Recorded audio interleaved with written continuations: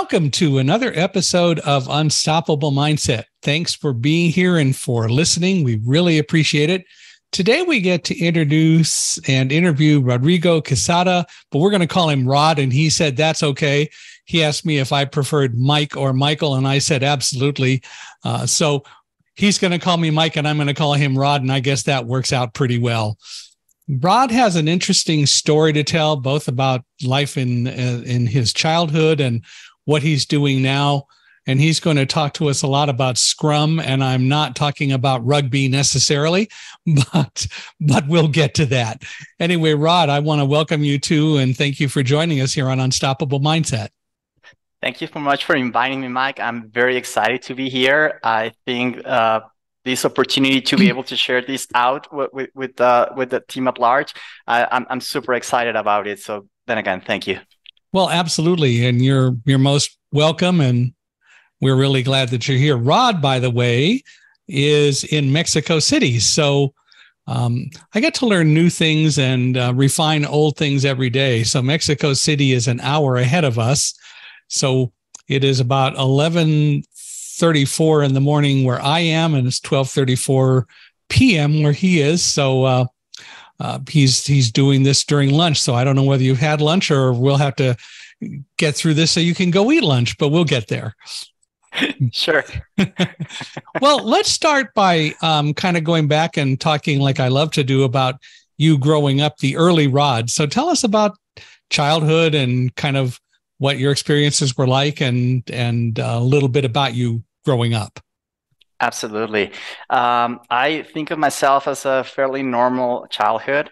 However, during college, I had a car accident where most of my memories were, I'm not going to say wiped out because they're there. They just were kind of compressed somewhere in my mind. So I'm able to access memories of my childhood as long as somebody else triggers them. And happens a similar situation with music. I'm able to pretty much sing a song as long as the music starts, but as soon as the music ends, I cannot go ahead and play it again, and I cannot sing it, but if the music starts again, I can sing it again completely. So it's very similar with my memories from my childhood. So as far as I know, it was a normal, happy childhood, and that's as far as I can go. Yeah. So were you always in Mexico City? Is that where you grew up, or where did you grow up? Yes, I was born. Yes, I was born, and I live in Mexico City most of my life. There have been a few projects for work where I have been in the U.S. for a couple of it was a couple of weeks, and every now and then a couple of months. But basically that, and coming back. Yes, remote work for a long time, but basically in Mexico City. Yes. So you're pretty used to doing remote work already. Yes, actually, I was long before the pandemic. That we had the COVID in the year, I believe that was 2020, right? Before that, as communications start to become more accessible, it was becoming much more easier to talk around people around the globe at a fairly inexpensive way. So because of that, it was fairly easy to work from pretty much anywhere. So I had I guess I was lucky enough to consider myself a knowledge worker, and I start doing that since I'd probably say about year 2010, when I was working in the automotive industry. What did you do in the automotive industry? I used to be a buyer, which later turned into a global responsibility, becoming a category manager, specifically for rubber, later on adding plastics and gaskets. So I was in charge of global supply in order to make sure our facilities in Mexico and the US had the materials they needed in order for us to assemble the products for commercial vehicles. Right. Mm-hmm. Okay. And that kept you busy. When you were in college, what was your degree in? What were you studying? Well, my original major was in international business. Back then, by the time that I was just about to select my major, we start getting some of these agreements like NAFTA. where we were able to start sending goods back and forth, because before that, there was not a lot of trading among, at least not among Mexico and other countries. After that, it is wide open, and now we have globalization, and it's a whole different landscape right now. But back then, there were not as many commercial agreements, and it was pretty trendy, and I thought that was interesting, and I started out in that route. So did you end up getting your bachelor's degree in that? Originally, yes. And once we unfold the story on Scrum, then everything changed, and I started a very different career path. Yes, I gather, and we'll definitely get to that. But so, when did you graduate? What year did you graduate from college? That was May in year 2000 from international business. Mm-hmm. And that was around the time you had your auto accident? Yeah, like before I graduated, it's probably happened somewhere along the lines of 96, 97. Ah, all right. So it was a little bit before you graduated anyway, but yes, that was certainly a major change in your life.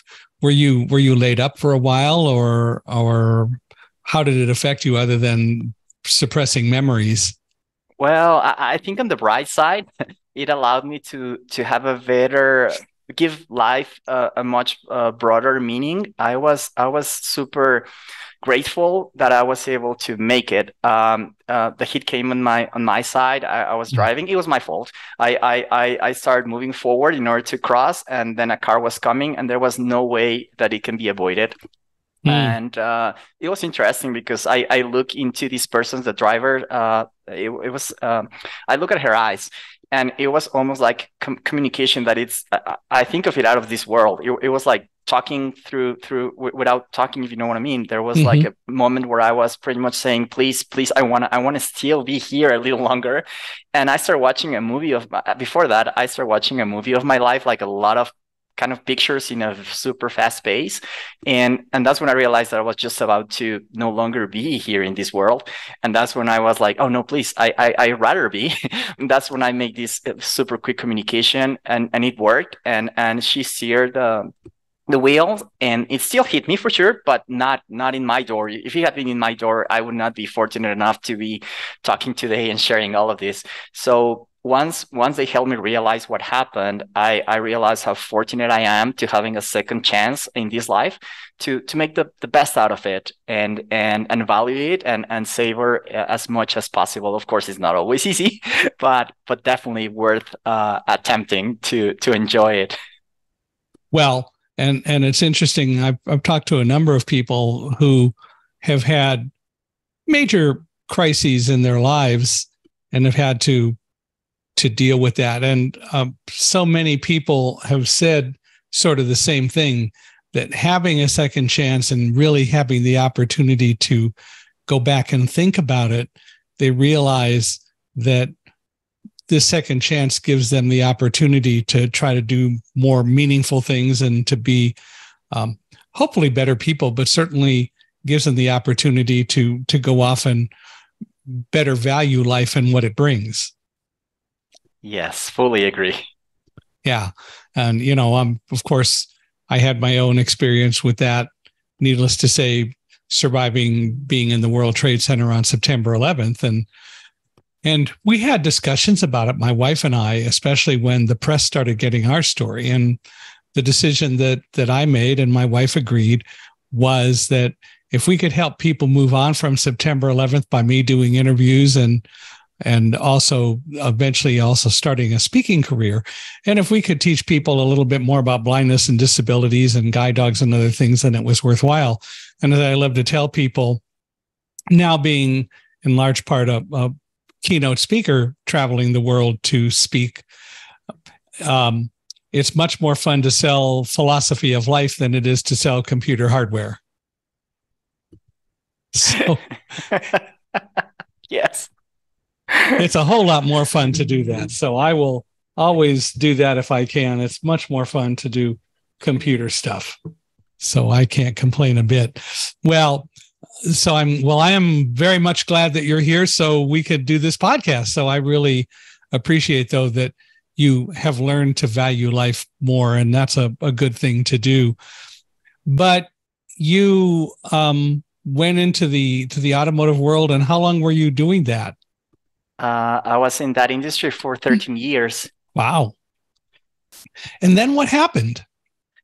Okay, it gets interesting. I was into project management, handling these different kind of projects, and I was looking for ways to be a little bit more productive as I was doing that.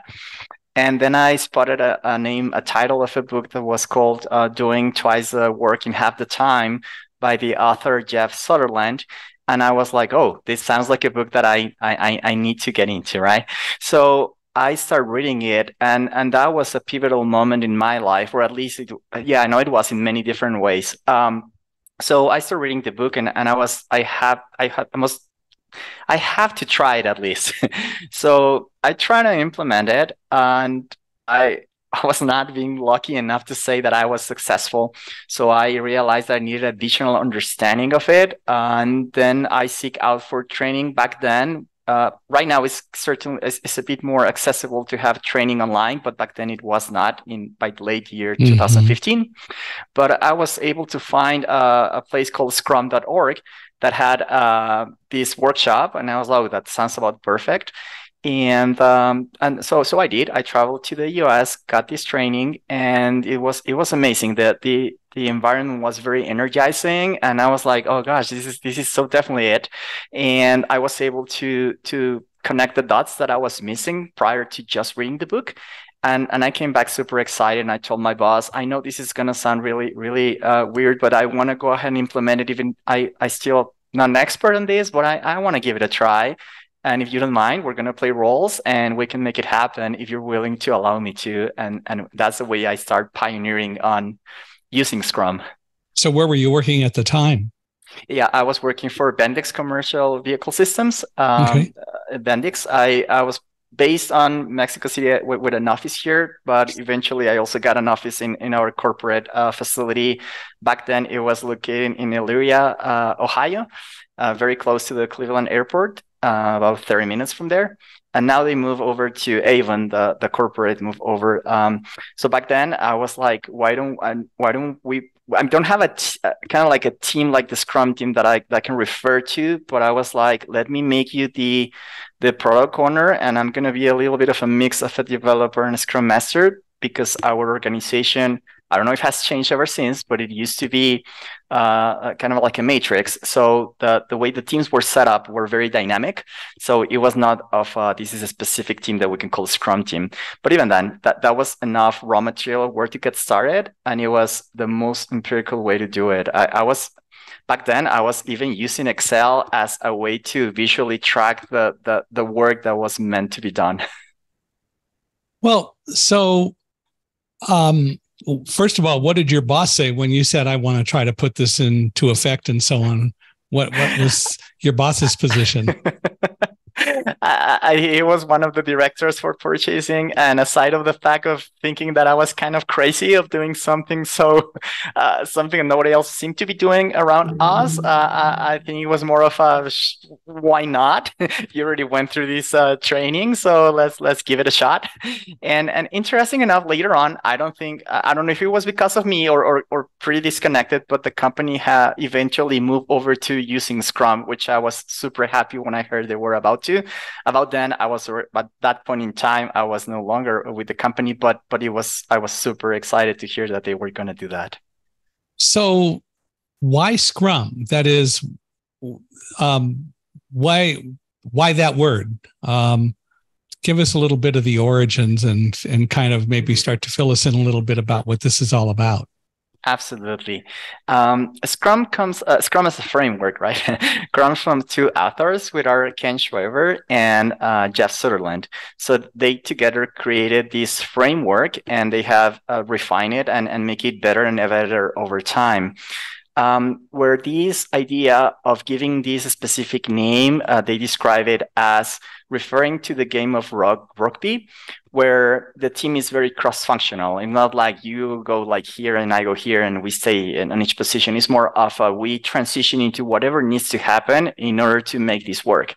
So that's where they thought this is almost like doing Scrum when you're playing rugby, and that's the reason why they gave this name of a Scrum to the framework. And what it happens is that within this framework, you set up yourself in small teams, but each team has everything it needs in order to accomplish its goals. So basically, it's a small unit of people, 10 or less, usually, that set up a scope and become or are allowed to become self-organized in order to make everything work. So does that team then work on a specific job, a specific function, or is it more general? Kind of trying to understand a little bit about what the framework is and the whole process. Absolutely. The team is meant to be cross-functional because it has to have all the resources needed to accomplish the goals that are set for that specific team. Now, there will be times where a project is extremely complex and one single team is not going to be able to do everything. So that's where you're able to what is called as scale or scaling, which basically means different teams are working on a small portion of a larger goal. But the outputs of the different teams combined allow for this one big thing for a company to be able to go happen. Maybe if I go ahead and describe how the framework breaks down into its components, that could be helpful to. Sure, let's do that. Okay, sounds good. So basically, there's 3 roles, 3 artifacts, and 5. It has changed names over time. Sometimes we call them events, we call them ceremonies, or commitments. I think the most recent way to frame them. And basically, within a team, you're going to have 3 roles, and there's going to be a product owner who is the person in charge of maximizing value for the team. And that is a person that is a bridge between the customers or stakeholders and the team that is actually doing the work. So that's more related to what we usually think of as a project manager. But this position in a Scrum team becomes quite complex, and that's why there's a second role that is created that is called the Scrum Master. The Scrum Master accountability is efficiency of the team. So it is more geared towards the inside of the team, which is the communication with the product owner, and the other role, which is the developer. So when we think of developer, it can pretty much be any function because Scrum can be used in any industry, although it has a natural fit with anything related to technology and software and all of that. However, it can be expanded to pretty much any industry. So that will change the scope and therefore the composition of a team. So for instance, let's say in a non-tech kind of team, you could have somebody from marketing and somebody from accounting and somebody from, I don't know, some sort of operations. And that team combined is going to go and reach a given amount of goals. And then that's kind of like the 3 roles of the team: the product owner, the Scrum Master, and the developer. And the developer are the people that actually make the work happen, the go-getters, let's think of it that way. And the team works as a cohesive unit, which means there's got to be a clear direction of what needs to be done, the support and coaching by the Scrum Master, and the team actually making that work happen.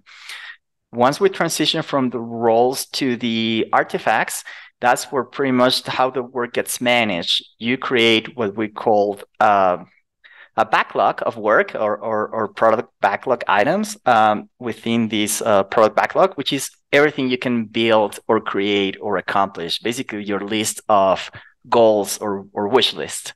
And so far, am I going too fast? Do you want me to elaborate on any of the points that I already talked about? No, I think you're doing fine. Let me ask a question though. Mm-hmm. Typically in a team environment, there's a team leader. Is that the Scrum Master in this case? That's a great question. It's a complicated question, by the way. That's fair. Think of it as a Scrum Master and product owner sharing that leadership accountability. Okay. But if you think of if a stakeholder or customer has a question, who are they going to direct their question to? That's going to be the product owner. So in that classic regard, I think I'm going to have to lean more towards the product owner would be that lead.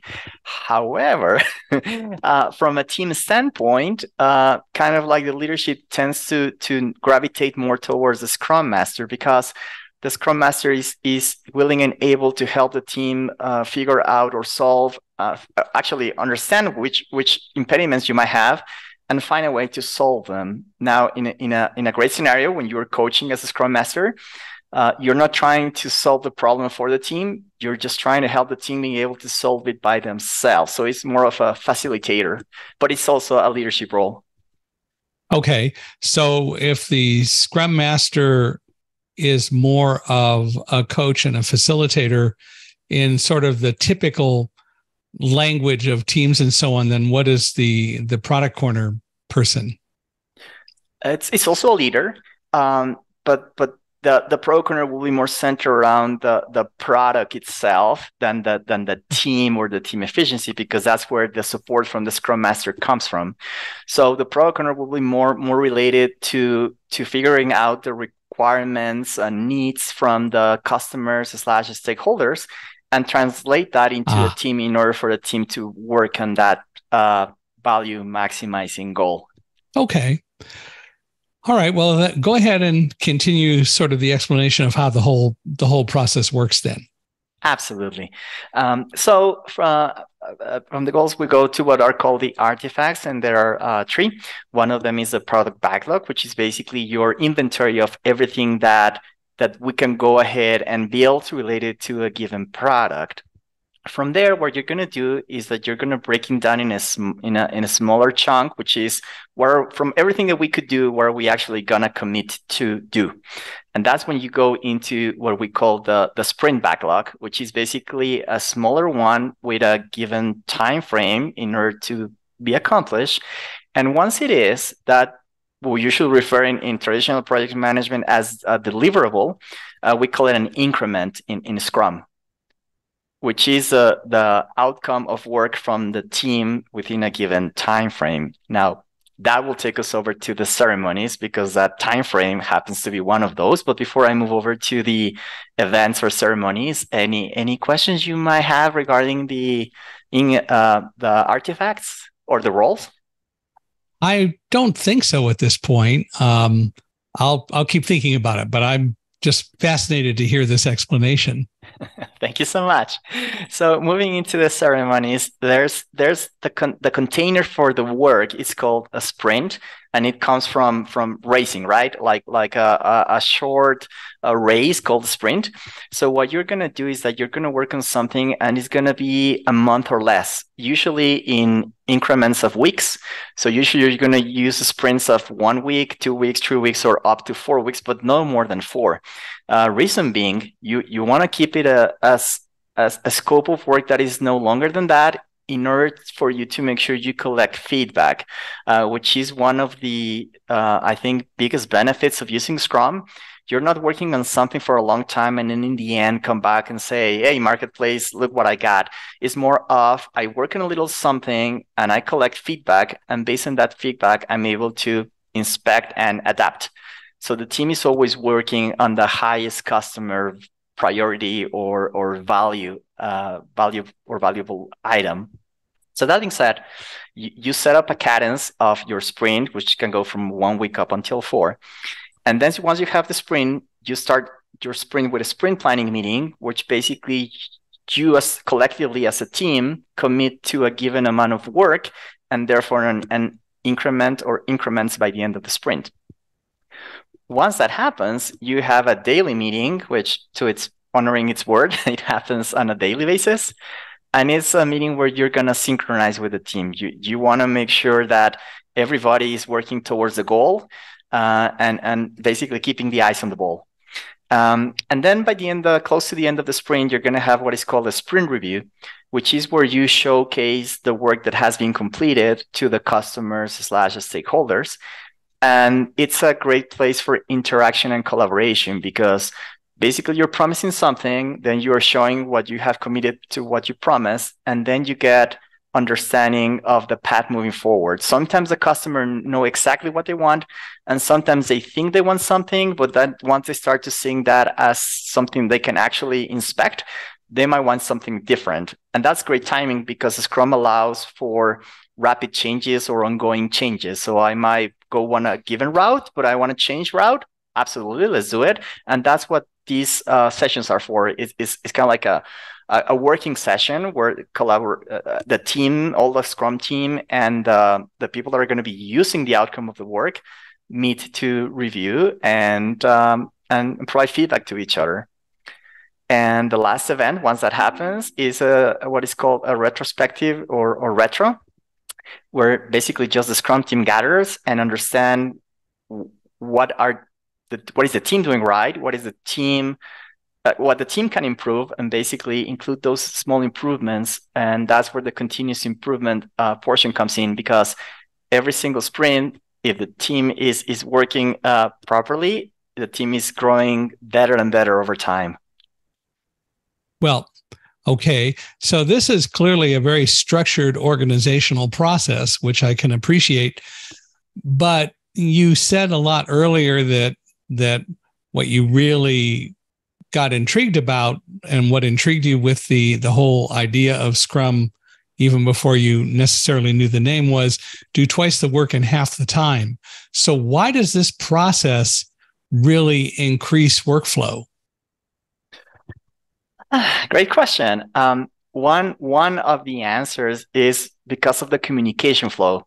The fact that you are keeping teams small enough allows every team member to be able to understand each other. If the team is too big, like when you go to a party, right? If there's too many people on the table, you can talk to a few that are close to you, but you cannot understand what is happening by the end of the table.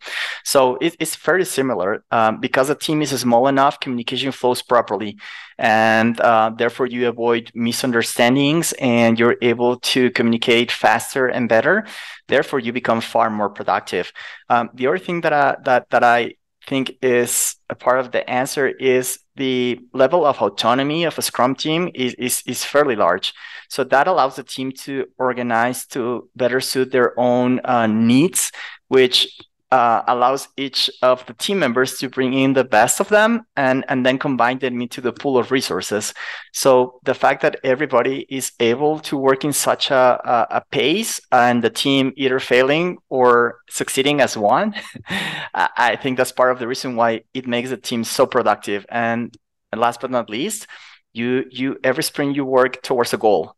So there's no misunderstanding of, everybody's doing a little something. No, by the end of the sprint, we're going to show the work that we have completed. So we keep focused and we make sure it happens. So it sounds like in any company where you have a fairly decent number of people, you're going to have a number of different Scrum teams, and each one is working on a project, or maybe a few teams are working on different parts of the same project. But who coordinates all of that? So it sounds like there could be essentially a Scrum within a Scrum, in that you've got somebody who is overseeing what the various teams are doing. Yeah, interesting question. That's probably gonna change from company to company or industry to industry. I think I'll probably should explain that Scrum is a framework. It's meant to work as a whole. I mean, you don't skip roles or skip ceremonies or increments. You use all of those elements. But once you have that basic foundation, which is basically the framework, pretty much the rest of it is very flexible. It allows for, as I was explaining, like scaling. For instance, if I have a larger project, one team is not going to be able to accomplish everything, then we can scale to 2 teams or 3 teams or 4 teams. Now, if we are to go that route, then yes, to your point, we're probably going to need to use as an organization some additional tools for managing that complexity across different teams. But as long as the teams are not working on the exact same thing, potentially you're pretty much just setting goals and letting them go work towards those goals. So the self-organization of the teams allows a lot of flexibility for the organizations as well. They just need to set the goals, and then the teams go work to make those goals happen. Well, let me maybe phrase the question slightly differently. Who sets the goals? Well, that's what we usually refer to as the stakeholders, but stakeholder can be pretty much usually it's going to be like senior or leadership levels. that are saying this is what we need. So depending on the size of the company, that's kind of like which level is setting which goals. But I think it's going to probably cascade down. It's going to be most likely many of these projects are going to be top down. Eventually, if there are some mature Scrum teams, you can actually let them run wild with, can you set up your own goals of what you can actually accomplish and make that kind of proposals bottoms up? That's definitely something that can be done as well. Sure. And I can appreciate that. But in general, what you're saying is that there is someone or there is some part of the organization, as you said, the top leadership that essentially a stakeholder sets the goals, and that's where the process begins, and then assigns or works with the people below them to decide what team is responsible for what goals. Yes, and that's where the communication takes place between these stakeholders and the product owner in order to break it down for the team to work in that. Right. Okay. And so once the goals are assigned, then is it also true that someone keeps the leadership informed as to how the team is going, or is the idea you have to trust the team and let them do their job for a month and not interfere with the dynamic of the team? Great, you know question. What I'm saying? Absolutely, yes. I guess potentially at some teams that can actually happen. In my experience, is more of let's have ongoing communication between the product owner and the stakeholders. Even though we're already working on a given set goal for each sprint, it usually potentially having this communication helps towards the some point in time, good practice to have a roadmap of what you're doing. And eventually that roadmap can, as I said, it can change because of what we think of discoveries, right? Or validated learning. And then kind of think of, there's an amazing book about that by Eric. Oh gosh, he's lying. I almost could swear it's Rios. It's called The Lean Startup. And there's something, the concept that comes from this book called validated learning, which is sometimes, and the reason why the scope of these teams is small is because there's a lot of unknowns when you start a project. So there's things and assumptions that kind of like could hold true over time, but the larger the project, the less likely they are.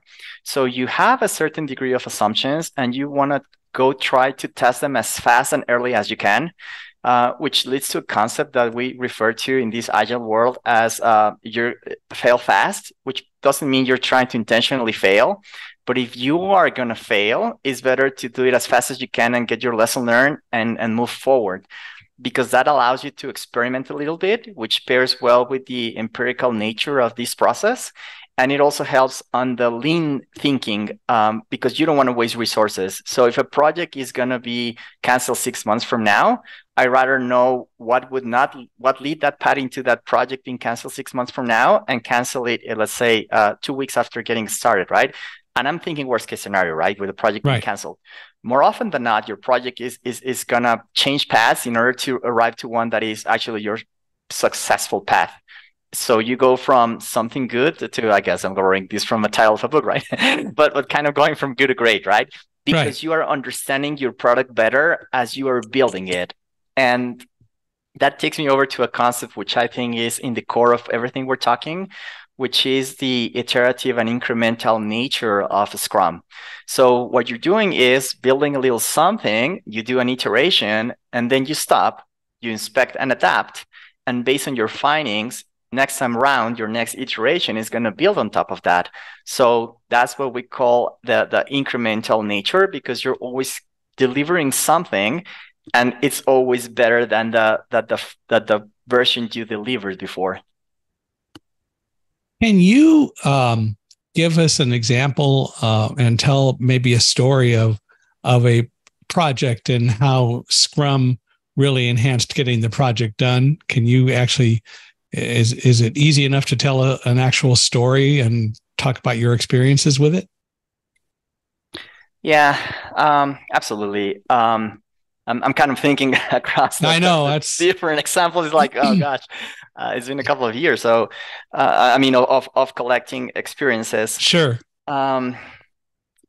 And yeah, plus the NDAs, right? What I can and can't share about specific Sure. projects that we Just sort of implemented. in general. Okay, got it. Yeah. Well, let me share this example. It happened in one team where we had this cross-functional setup of the team members. So each of them having a specialty or kind of like being specialists of one thing. And what happened eventually when we start doing the work, there were a couple of team members that were doing a lot of work, and there were some of them that we we see working every now and that make it kind of complex because as long as you have like two options, right? If you're going to be cross-functional, everybody does a little bit of everything. Now, that for sure, nobody's going to be as proficient as the specialist, but the whole idea is that we can rely on each other. So, for example, if our programmer gets stuck and he can get some help from the tester, then the tester gets to program a little bit with some shadowing or help by the programmer, and then they can both program a little bit. And that's an example of clean cross function. But if you're not able to do that kind of thing because of whatever risk and management policies or even willingness by the team members to go outside of their usual line of work, and that was the case here. There were team members that said, this is what I do, this is what I want to keep doing. So what we end up doing is if these team members don't have some tech skills that we need, but there's these other activities that they can do as long as they don't have to mess up with the complexity of programming or managing certain technology tools. What we did was simplify that and create a web application for low to no code tech team members to be able to produce work in that application. And that helped because now they can do work in an ongoing basis, opposed to having to wait until there was some no tech work for them. And that helped the team increase the throughput dramatically because now different team members could actually be producing work in parallel, kind of like everybody working on something at the same time. And the output was increased significantly. So for those team members that really were not very technically inclined in the process, it sounds like they may not have really embraced the whole Scrum idea at the beginning. But what did they think by the end of the project? Well, I think by providing them tools that make their life easier and they can actually contribute to the whole, I think that was a pretty amazing experience for us all because it is great if everybody can like go ahead and do different functions, but it's not always possible. So if it is not, how can we think outside of the box and still provide a solution that allows the team to be more productive? And that's what we did. And it was an amazing experience. And I think that's really the issue here, isn't it? That what you're really promoting is people thinking in innovative and different ways collectively so that you are able to fashion and create a solution maybe where you didn't think there was one, but by working together, by functioning as a team and by valuing the team, you figured out, well, we've got to do these additional kinds of tasks to make it possible for everybody to be productive. But that's what it's really all about, isn't it? Is everybody needs to be involved in the team and be productive. And the team has to be concerned about that and really work to make that happen. Yes, I'm glad you mentioned that. It's almost like as we're saving the best for last. The definition of a Scrum includes the fact that it is creating adaptive solutions to complex problems. And where it connects very well with what you just mentioned is that it is more of a mindset. It works within a framework, yes, but all the pieces working together, it is really about a mindset of problem solving in a way that let's say sets up the field in order for you to be very successful. So it is a tool that embraces change and innovation and problem solving, I think, to a whole new level. And that's what I think we need in this day and age, because as we have evolved as a human species, we have also been facing challenges that we didn't have before, like global warming and other things that are like, gosh, how are we going to solve that, right? But we gotta find a solution, because if we don't, our future is compromised. So how do we manage and handle all these projects? And I think this might not be the only way to do it, but it's definitely one way to do it. And that's the reason why I consider myself such an advocate for Scrum. I think once you do it and understand where it's coming from, I think you cannot stop using it. I can't. So you use it in work and everything that you do. What do you do now? Are you working for a company now, or what's your current job environment like? Yes, eventually, as I start gravitating towards technology-related words and phrasing and things like that, I start exploring into a new career path. And by year 2018, I started a new undergraduate program for computer engineering. And I finished that one in 2020. And then I got into a master's in data science. And about that same time frame, I was lucky enough to join AT&T, where I currently work as a principal project manager, working with Scrum teams. And most recently, I also getting engaged, pursuing a PhD in computer science as well. So once I start gravitating towards technology, I realized my passion for it, and that plus Scrum, and it started igniting me into a very different career path, which is what I currently do.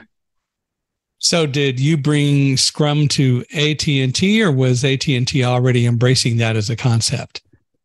Good point. I think they're ready for this specific project is something that was about to get started. So pretty much there were a few people getting started with a project, and then eventually there was a significant amount of additional team members that were hired. When I started with them, I started actually as a Scrum Master. And eventually, by doing the work, I transitioned over to product owner. So I'm fairly familiar with all of the roles, as I was also even doing development when I got started in a very empirical way since early 2015. Yes. So as a product owner or as a Scrum Master, that isn't a full-time job as such. That is, you don't just sit and monitor other people. You're directly involved in doing a lot of the work yourself, right? Yes, absolutely. Regardless of the role, yes. Right. And so you are just as much a part of the working team as anyone else, even though you have the additional responsibilities of being the product owner or the Scrum Master, which is understandable. When a project is done, this is a question I've always found interesting with different kinds of teams, because a lot of times when there is a team effort to do something, when it's all over and it comes time to recognize the teams, the team leader gets recognition and the rest of the team doesn't necessarily get the same amount of visibility. How does that work in a Scrum environment? Is it just the product owner, or the Scrum Master that gets recognized, or is the company or the process such that it's understood that it's really the whole team that needs to get recognized, not just one or two people? It has to be the whole team, if you ask me, because everybody is pushing towards this successful outcome that is a team outcome. So collaboration and teamwork is kind of like the glue that bonds everything together. So even though the product owner is representing the team and helping the requirements and understanding and communicating with stakeholders, interestingly enough, as we are used to traditional management positions, I don't kind of think of neither a Scrum Master or a product owner as we can think of them as managers. However, from my view, it's almost like not giving yourself that managerial title. In some words, maybe you're doing it, but you are so part of the team that it's hard to tell apart. Kind of like, am I like overseeing, or am I actually kind of like so involved that I feel that I'm part of the team? If the Scrum team is working properly, you are part of the team. So it's not like different layers of people managing and people doing, even though, yeah, true, developers are doing, but you're so close to them that line gets kind of blurry, if you know what I mean. It's like there's no way I could accomplish this by myself. I needed the team to back up whatever I'm supporting as a product owner. And similar thing with the Scrum Master. If I'm helping the team become more efficient over time, the team is better and better, and that serves a higher purpose for both the team and the whole organization. maybe more like viewing yourself as if you will, a senior member of the team in terms of experience or knowledge level, subject matter expert that you're bringing to it. But that doesn't make you better or a person who is separate from the team. And I think that's a wonderful concept, that you're still really part of the team. And it's all about how you best add value to the team. Yes, it's all about maximizing value as a team. Yes. Yeah, that's extremely important, because in so many teams, in so many job situations, the boss regards themselves as the boss and everybody works for them. The team leader's the team leader, everybody works for them. But they're not, in a sense, as much a part of the team as they really ought to be. Yes, true indeed. And actually, I remember that when they created this framework, they took away titles. They didn't want to say you are the senior this or you're the junior that, right? Because that's more related to a hierarchical kind of structure. They wanted to make it as, if you're a developer, you're helping with creating and crafting and adding value to the product. So you are a developer, and that's it. You don't need to have a specific title as you are a QA, or you are a software engineer, or you are a site reliability engineer, SRE. It's like you're part of the team, and that's it. You might have a specialty, and there's something that I almost forgot to mention. Within this world, we're very used to, I do one thing and that I do that one thing very well, but there's this concept of a T, N, or M-shaped professional, which basically means you're extremely good at more than one thing. So you have a broad understanding of several things, but you're good at one or more things. So in that regard, there's no limit also to your potential as somebody doing the work. It's kind of like a path to mastery and fulfillment. So if you're doing these just like well, then eventually that takes you to higher levels of, and that in turn moves over to your personal life, and then suddenly you have a virtuous cycle. I believe that's the right way to say it, Mike. Mm-hmm. Yeah. So it's kind of like it's fun, and then work doesn't feel as kind of like the way we think of work, right? Because work becomes far more fun, and you enjoy it, and then you do what you like, and then you happen to do it even better because now you are kind of like completely immersed in what you're doing. But aren't Scrum Master and Product Owner titles in of themselves, or how is that in the scheme of things different than having some other kind of title? No, that's fair enough. That's where I think Scrum is making an exception. we have these two positions that are having kind of like extremely specific accountabilities within the team, because, for example, right, we only want one point of contact with the team to talk to stakeholders, because otherwise there could be 10 people.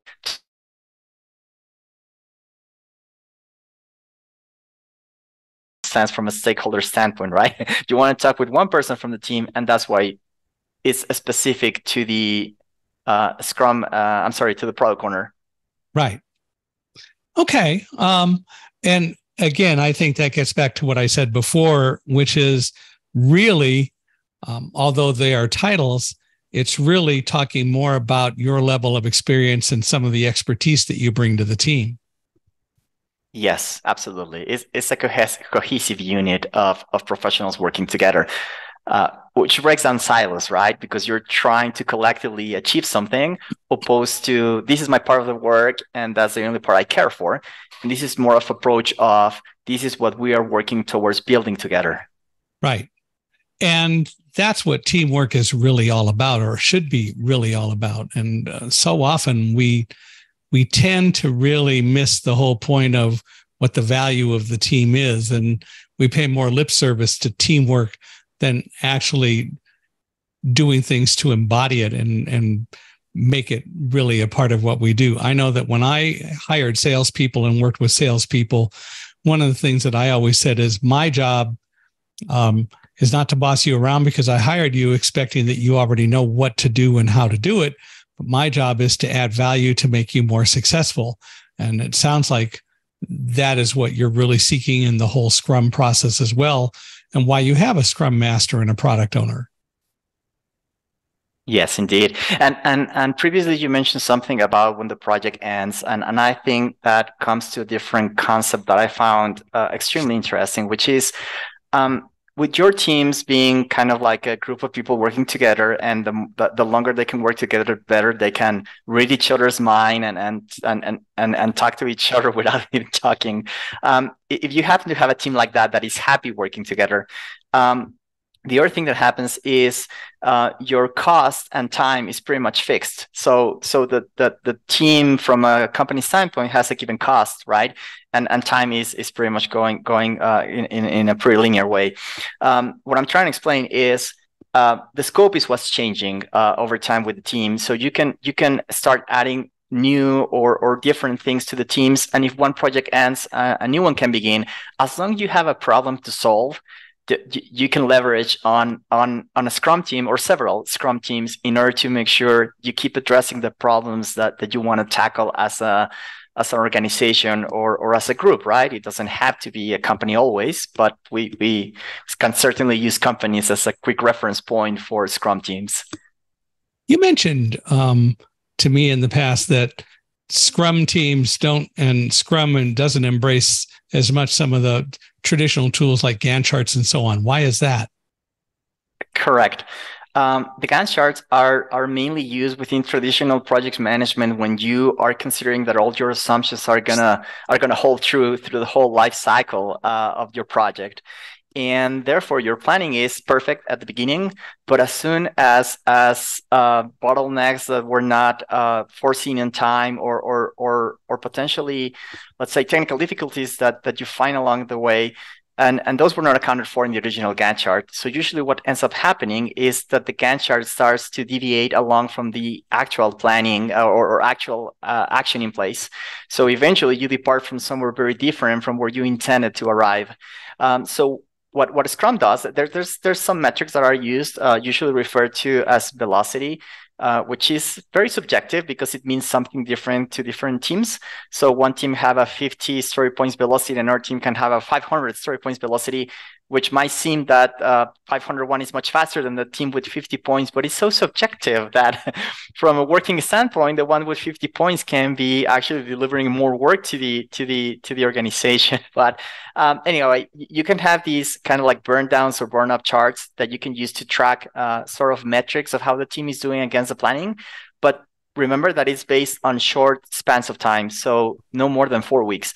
So even if you're meeting or missing your targets, it's just meant to be contained within a small or short time frame for you to understand, learn, adjust, and do it again, but do it better. What if you don't get a project done in the 4-week time that you originally set based on the Scrum rules? That would be a problem. Most of the time, what you do is you break down into small chunks that are achievable within a sprint. Okay. We can think of, and then again, this might come back to, if I remember correctly, Eric Ries and the Lean Startup. There's something called an MVP, or minimum viable product, which is basically from everything we can do, what is the minimum we can achieve. So if you plan yourself to at least achieve a little something, and then everything you can add on top of that before the sprint is over, I think that's a safe path to always have something to show for you as a team accomplishing something. Because if you kind of lean towards the all or nothing approach, either I deliver everything or I don't have nothing to show, there could be points in time where the risk is high and you're going to show up to the review saying, I didn't complete my work, right? There's nothing to show. So what I'll probably suggest is take the MVP path, always have a little something that is something you can guarantee as a team that you can deliver. And then if you happen to have extra time within your sprint, go build on top of that and add more things to, here's what we have completed by the sprint review. So if something doesn't get done in the appropriate time, you really have two potential reasons for that I can think of. One is you made the goal too large, or two, the team isn't functioning nearly as well as it should be. And in both cases, that's something for someone to go back and reevaluate. And that's where the retro comes in, because by the end of every sprint, you need to collectively as a team say, okay, where did we miss? Where did we ace? And what do we do we need to do a little bit different to fix that in the future? So you're always looking for ways to becoming better and better as a team, which is one of the things that I definitely love about this framework. Yeah, and that was why I asked the question, because again, it's all about the team making a collective decision or creating a collective understanding. And it, again, is all about the team. Yes, it is. Which then can communicate with the stakeholders and so on, in case it's the stakeholder that screwed up. And the stakeholder hopefully understands what the Scrum team is all about and will accept the observations when that happens as well. Yes, and there was something else that you mentioned that it triggered. Yeah, at one point in time you mentioned about the team recognition. The sprint review is not only between the product owner and the stakeholders. For the sprint review, you have to have the whole team. So the product owner can be presenting, yes, but the team is there. So there's kind of like very specific questions about things of how the product was built or how the product is working, or any what if coming from the either end users, customers, or stakeholders. That's where the team can bring in their expertise because they build it together, right? So the team has a voice as well within the sprint review. It's not necessarily only, as to your point, like just who is managing the team. It's more of, here's the whole team that built this together, and any questions, here's the whole team in order to be able to answer as a team.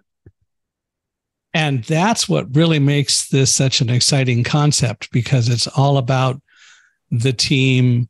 And hopefully when the team completes a project, if they really work together, then no one tries to separate the team and put different people from one team onto another team. They allow the team to continue to operate and be a cohesive unit. Yes. And there's one more thing that also bonds things together, which is one of the pillars of a Scrum, which is called transparency.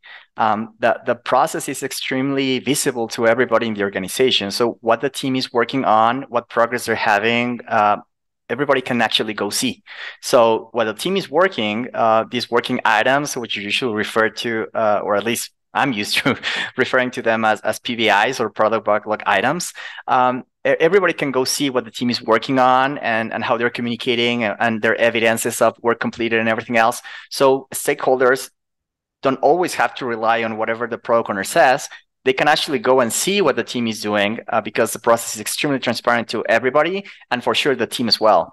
So usually the work is not assigned, the work is kind of taken, right? How can I help? How can I contribute? So I go to the sprint backlog and I grab a working item, and let's say me as a developer, I go work on that. And every now and then it's not recommended that it's done, but every now and then, even other roles such as the Scrum Master can go ahead and take a little bit of work.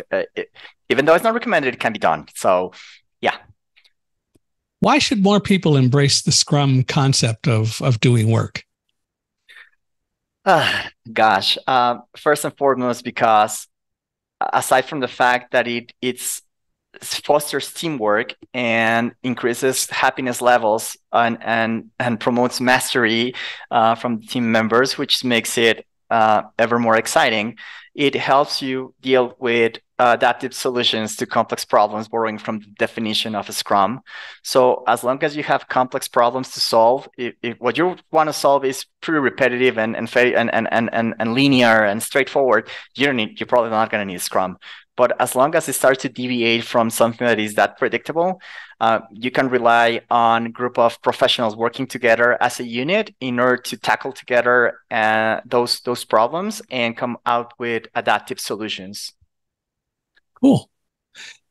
If people want to learn more about Scrum and the process, how can they do that? I'll probably say start out with information that is already provided on the Scrum Guide. You look at it as the Scrum Guide. It was created by Ken Schraver and Jeff Sutherland, the creators of Scrum. It's out there on the internet. So I'll probably say start there because that's the guideline for the whole framework. And what is it called? The Scrum Guideline. Okay. It's even trademarked, but it is open to the public. You don't have to even pay to in order to be able to read it or things like that. And it's been translated to different languages as well. So I'll probably say start there, because that's pretty much the epicenter from the whole framework. However, if you want to learn a little more, there's different books out there and different organizations that can help in the process, including certifications and everything else. I guess one of them for sure is this book that had started me with Scrum, which is called Doing Twice the Work in Half the Time by Jeff Sutherland. That's definitely one of my top recommendations for Scrum. There's also 2 websites that I think of that are scrum.org. And there's other website that is called Scrum Alliance. I believe that is .com, but if I'm incorrect, that's .org. Both promote a lot of conversations and best practices on Scrum. So all of those are great resources. There's a lot more out there, but those are the ones that come on top of mind. And is there a way, if people want to talk to you and kind of get more thoughts from you about all this, or just get to meet you, is there a way for them to do that? Yeah, we could probably use LinkedIn for that. I haven't had a lot of visibility, but I don't mind if I do, because the whole purpose of this podcast was sharing this out loud with more people. I know what I know, but I want that to be spread out, because I'm definitely a Scrum enthusiast. So if there's a way that I can help somebody else, I'll be happy to. So how can they reach you on LinkedIn? What do they look for? Let me go seek my gosh, would it be okay if I send it to you? I don't have it handy, kind of like, but you can look for my name, Rodrigo Quezada with a Z and Reyes with a Y in the end, and I think it's fairly accessible once you're into the LinkedIn system. Go ahead and spell all that for me. So sure, no problem.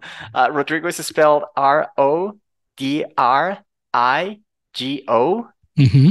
My first last name is Quezada, which is QUEZ as in zebra, AD as in daddy, A. And my other last name, which is Reyes, REYES. There we go.